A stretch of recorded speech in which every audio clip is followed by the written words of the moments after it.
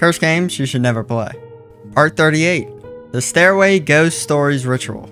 Begin at any time and get a group of people to go to a designated building. Once you get to your stairway, make sure there's a door at the very top. As you go up the stairs, make sure you count every step along the way. Once you all get to the top, sit down and face the door. Make sure no one's looking at the stairs. Select one participant to start.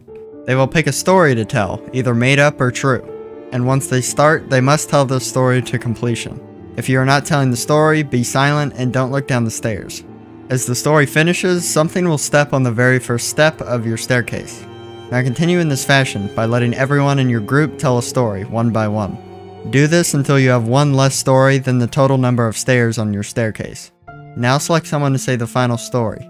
Once you're done, whatever is climbing up the staircase will reach the landing, which is where all the participants are gathered. Once the story is finished, something strange will happen to everyone